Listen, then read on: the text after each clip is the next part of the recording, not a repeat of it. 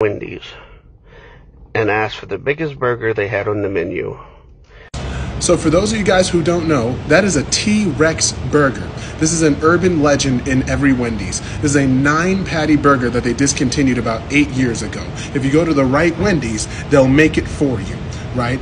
I had to travel 3 hours to this Wendy's because they agreed to make it for me.